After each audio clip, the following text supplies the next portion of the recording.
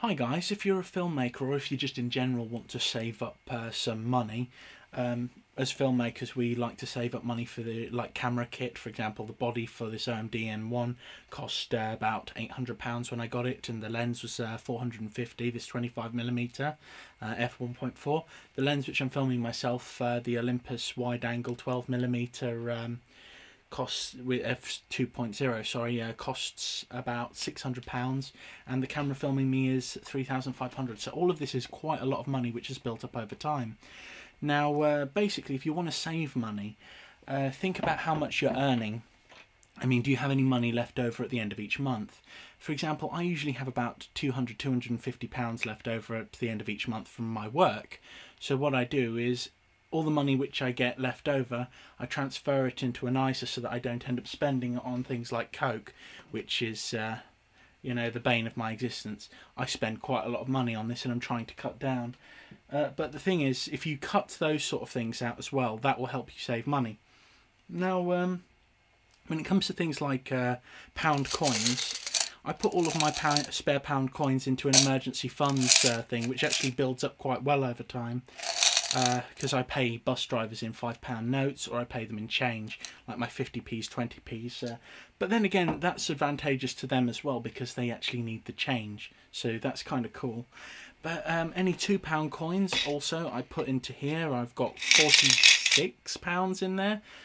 Just built up over time. This is just 1 month's worth of £2 coins, which is really quite good. As you can probably tell, I spend money like water, so what I need to do is I need to partition it off into what I can spend and what I can need to save up. So around this month I've got about £320 saved so far, which can go towards buying the next bit of equipment that I'm going to get.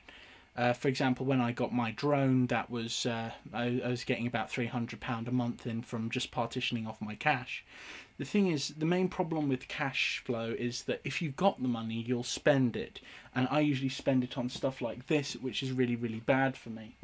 And I need to cut down on that. So if you've got things in your life that are expensive, like cigarettes or you know, you can cut down slightly on those things. For example, I used to go through about 8 litres of Coke a day. I know that sounds ridiculous, but I've got it down to about 500 millilitres now. So that's positive, and I'm spending a heck of a lot less money on it, and all of that money can go towards the projects which I'm working on.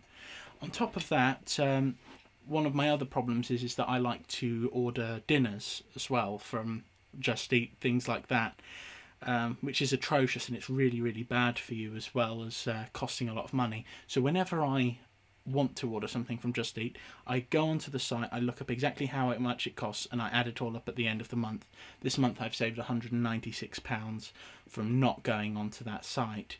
Also, in terms of games, things like that, things which I don't really need, I will kind of sell those. Not sell them. I will not buy them, and I'll add up the money, and at the end of the month I'll transfer all of that into my ISA, which is now growing beautifully. On top of that, you can also go, when you've got enough money in your ISA, like for example, say I've got £2 in my ISA, I could transfer that over to an investment trust. Now, I would definitely recommend Foreign and Colonial, because they've managed to make my money grow and swell amazingly. I'd split it evenly, the amount of money you've got in. Say £1,000 goes to British assets, and £1,000 goes towards European growth. So you know, you've got nice money coming in, whether England's doing well or whether, you know, Europe's doing well, or if you're anywhere in the world. I think Foreign and Colonial is absolutely badass as a company. The only problem with putting your money in an investment trust like this is that it takes about a week to get the money back if you you know, because you have to write letters and prove that you're you when you want the money back into your account. But that's not really a problem, because over time it adds an extra bit of money that comes in every month, and you can transfer that bit of money into a special savings account or your ISA to regrow your ISA again, or you can just put it all back into Foreign and Colonial and just watch it grow in the background, which is absolutely fabulous. I absolutely love the company to bits. They turned my 6 grand into about 9 grand very quickly within a couple of years, and not only can you get it so that they will just up your money, but you can get it so that they pay you dividends at the end of each year or end of each quarter, I believe. Which means that you'll get a nice little chunk of money coming in every now and then. I've worked out that for about what is it? It's about £180,000. You can live comfortably for the rest of your life without ever having to work again. So that's really, really positive, and it's a very, very good income. So it's a good way to sort of, evolve and make yourself more money. And the beautiful thing about having about 180,000 in is that the growth of that money is going to go up faster than the cost of living, which is awesome. But anyway, I'm starting to ramble. I would recommend getting a little camera thing if you are a filmmaker, so that you can store your £2 coins in it, and you'll be amazed at just how quickly these sort of things add up. On top of that, look into things like your food bills. Can you get food which is cheaper, or maybe eat less meat and eat more vegetables, which is highly hypocritical of me because I'm a carnivore, which is really, really bad for me. But I am trying. I did have some vegetables about a couple of weeks back, so that's positive. But look around at your lifestyle choices. Do you buy different clothes a lot? Do you need the clothes? Get things which you need. Live a very Spartan lifestyle and put all of your money away. Become a miser. It's absolutely beautiful because it allows you to buy excessively extortionate things like this. I got this for portrait photography. I haven't done any portrait photography since I got it, but I love it anyway because I can run and gun with this one because it's got an inbuilt stabilizer, and even though it's noisy and stuff, it's beautiful to have that around. Anyway, I'm rambling now, rambling like a madman. I mean, look, I can even afford extortionately expensive waistcoats from the cat rescue shop. Ah yes, good point. Charity shops are very useful. You can find lots and lots of cool stuff in charity shops, and you get it for a lot cheaper, which means that all that extra money which you would have spent on something, you can put aside and say, yeah, I'll put that in either my emergency funds or my little camera thing, or even just transfer it across to your ISA. Anyway, I hope this one's helped. I'm not particularly brilliant with financial advice. All I know is that Foreign and Colonial is the dog's bollocks, and yeah, this works. It's a very, very good way of making money. I earn the minimum wage. I make a little bit of money from music composition because I'm a composer for film, but they generally don't pay me very much, if at all.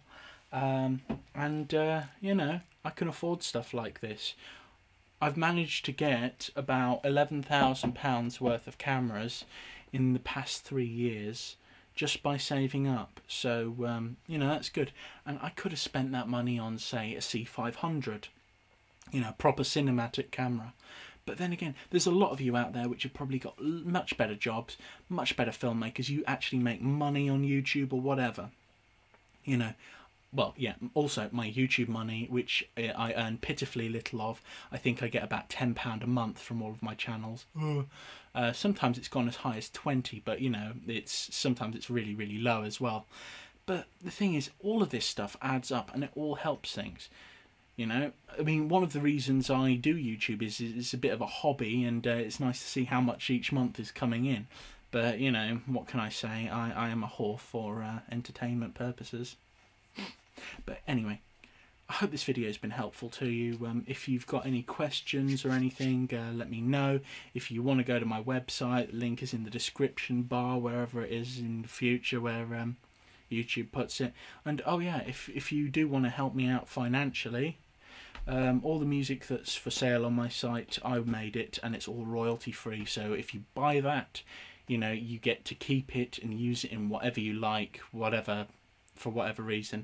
Unless, of course, you're one of the people who has upset me in my life, and so far there's only been one little company that's done that because they tried to sue me, and I will get my revenge. Yes, I will destroy them from the inside. But anyway, take care, have a lovely day, and it's I'm sorry I haven't released a lot of videos recently. I've just become a dad, so oh god, the expense. Anyway, take care. Bye.